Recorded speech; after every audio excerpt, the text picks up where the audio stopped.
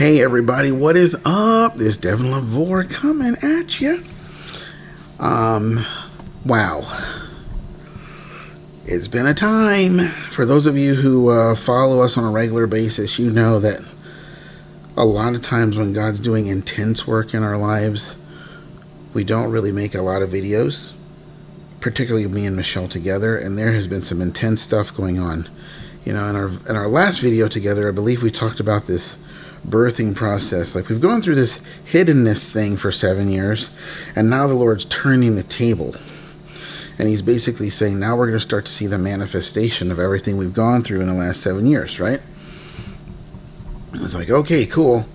And so that kind of stuff's been happening, but it's been a birthing process, kind of like a labor and delivery type of process, and we've been just kind of comparing what's going on in our lives with certain aspects of the labor and delivery process, you know? But I wanted to share something a little offbeat today, but it totally relates to receiving a blessing from the Lord and walking in that blessing and all of those things. Being confident in that blessing and know why you are in the position you're in, you know, particularly if you're successful and you made it and you received the overcomer's reward, you know.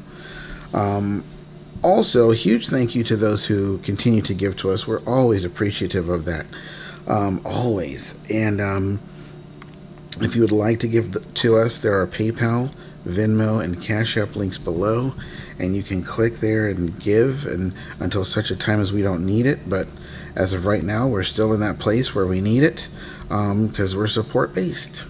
Okay, we live by what you give, and we give the praise to the Lord for whatever's given. Okay, so I was having a conversation with my kids today, but I tell you what, the kids are in bed right now. That's how I'm doing this video.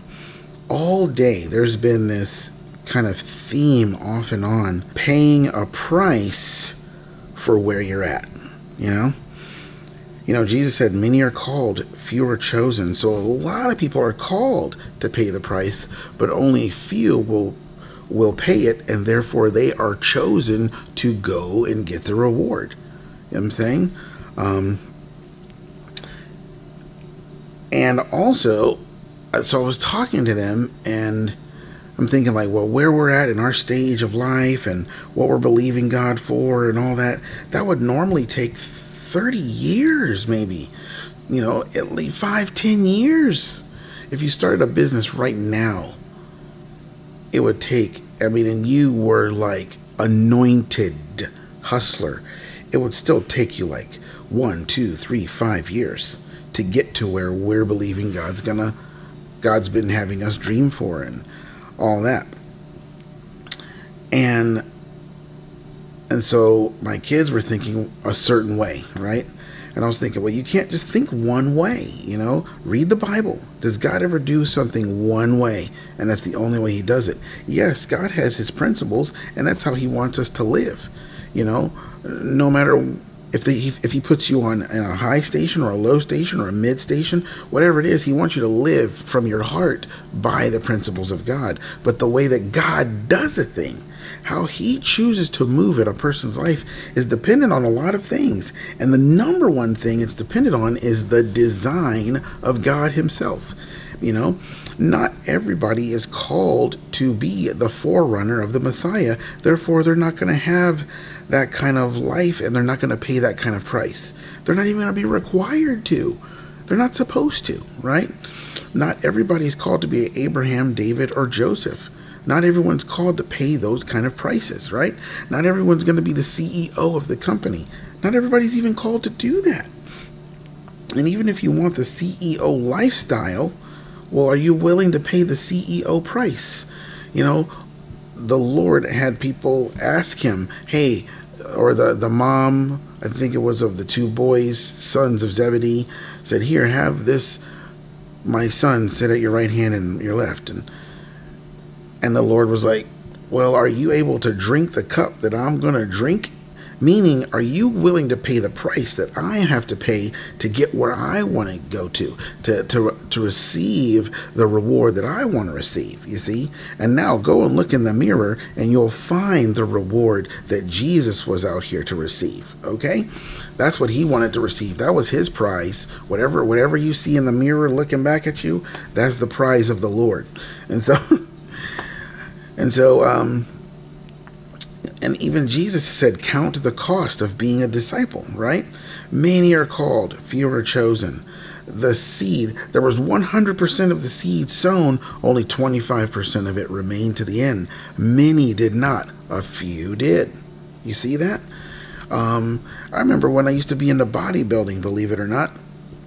There's this one bodybuilder named Jay Cutler. I was watching him, one of his videos one time, and he said, you know what? In order to do what we do, you have to be a little crazy. A little crazy. He's like, not actually mentally unstable or mentally unhealthy, but there's got to be something different inside of you to do this. He's like, because most people will not pay the price to get where we get as heavyweight bodybuilders. You just can't. You have to have a mental fortitude that's way beyond just weightlifting and training, right? There's a price to be paid. There's a price to be paid, And so I was saying to my kids, I was like, look at Joseph. He was elevated just like that. But it's like, look at the price he paid. We know about that price because we read his story.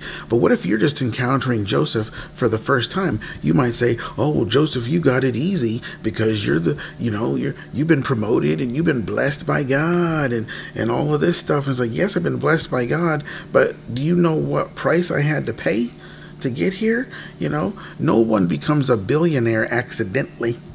Even the inheritance given to a son came from someone who worked hard to get there. A price was paid. We received salvation because a price was paid. We couldn't pay that price, but someone else did. Someone else had to. And there was only one person that was going to do it. There was only one person called to do that, and he paid the heaviest price of all. Amen? And so look at what David had to go through. Look at the long, long waiting period Abraham had to go through to receive the promise of God. And some people might look at it and go, well, that's just a baby. You waited all this time for a baby? Really? You paid that price for a baby? They don't know. They don't know. They don't know the story. They don't know what you've been through, So it's like, whatever you're going through, whatever God's got you going through, you're going from hotel to hotel, from place to place, whatever, like we've been doing for 7 years, going from this place to that place. I mean, God's offered us stability even in the wilderness, because the place we're in right now, we've been here for over 3 years. That's the longest we've ever stayed in any place. But when we first started out, oh my gosh. And then everybody has that story. So many people in ministry and in business have that story of when we started out, whoa, and it's just dry bones, empty cupboards, dry bank accounts, and then God began to move and things began to go, things just began to happen, and there was ups and downs, ups and downs, ups and downs. But ultimately they paid a price to get to where they are, whatever their millions or billions of dollars of net worth are today, or however big their ministry is today, whatever it is, there was a price that was paid to get there, So don't be ashamed of the reward if you paid the price, but then don't judge the person who's walking in this amazing blessing because you think it was just handed to them. Well, what if the truth is it really was just handed to them? The kingdom was handed to David. The kingdom was handed to Joseph. Jesus in baby form was handed to Simeon in Luke chapter 2, verse 29. And he said, oh, thank you, Father. Lord, now you are releasing me to depart because I'm holding the Messiah, the promise, in my hand. It is not wrong for God to hand you the keys to his kingdom. when you have been found faithful. And he's like, you are the ones I have found faithful. I got to hand it to you, literally, I got to hand it to you, because that's the way God works. He's looking for faithful people. He always has been. So I just hope that in some way this encourages some of you out there, and it lifts you up to say that, hey, look, everything you've been through, everything you've been going through, you're still there. You're still in the fight. You're still going. You're still believing, knowing more now than you ever have from this day to the last however many days behind you. Like God said, God has been speaking. God continues by his Spirit today to push me in this direction, and this is the result of my life. Then that means the reward he promised is just as real. Think about the lady who I think it was Elisha. It was either Elisha or Elijah. I can never remember. It was Elisha, right? He said, hey, the Lord's called for a famine, and it's going to last 7 years. So go sojourn where you're going to sojourn, and then you can come back in 7 years. And then she comes back 7 years later, tells the story to the king of the land, and the king gives to her, hands to her 7 years worth of work at one time. At one time. Now, what did she do? How did she labor to earn that? She didn't. She obeyed the word of the Lord through the prophet of God. She obeyed.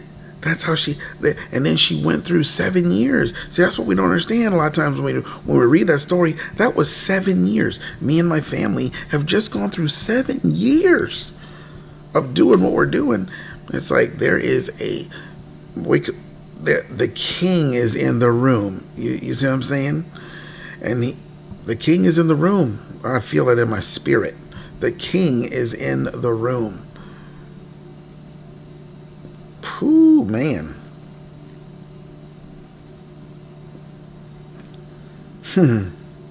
The king is in the room. Come on, somebody. Come on, somebody.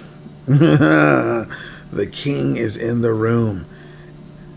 And he's here to deliver that which he promised. The king is in the room. He's getting ready to deliver what he promised. And he's gonna hand you restoration. He's gonna put it in you. Pressed down, shaken together, running over. He's gonna pour it into your bosom. You know what I'm saying? He's gonna pour it in, a blessing that you cannot contain. Why? Because you obeyed. You did what you were supposed to do, even when everyone else or a lot of people were saying that's crazy. But then some people were cheering you on and all that. The bottom line is you obeyed. And now it's time for the Lord to return. It's time for you to return. And in your returning, God's going to grant you your petition. Like 1 Samuel 1:17, where Eli said to Hannah, go in peace. May the Lord God grant your petition, because she had been going up year after year after year after year. It doesn't say how many years she went. It could have been 7. The bottom line is that lady paid a price during those 7 years. And who are we as human beings to say to that lady, you're not worthy of 7 years worth all at once? You didn't plow your field. You didn't. You know what I did do, though? I obeyed the Lord who told me to do this 7-year journey. That's what I did do. And I'm just going to go ahead and ignore you. And I'm going to listen to God who told me to do it. And I'm going to see what he has to say. I'm going to see what kind of reward he has for me. I'm going to see the king is in the room. I just keep feeling it in my spirit. I don't even know what to do with it, to be totally honest with you. I'm like, should I stop recording the video? Lord, you want me to pray? What do I do? You know what I'm saying? The conundrums of feeling the flow of the Spirit of God, right? But I just feel the Lord just like, keep going, just keep going. So I'm going to keep going here. But the Lord, he's like, I just want you to feel this right now. I want you to feel this, and I want the people to see you feel it. And so a lot of times that's all you got to do. In fact, all the time, that's what you got to do. You got to obey the Lord, and in obedience, God decides what the reward's going to be. Exceedingly abundantly. Can I get an amen?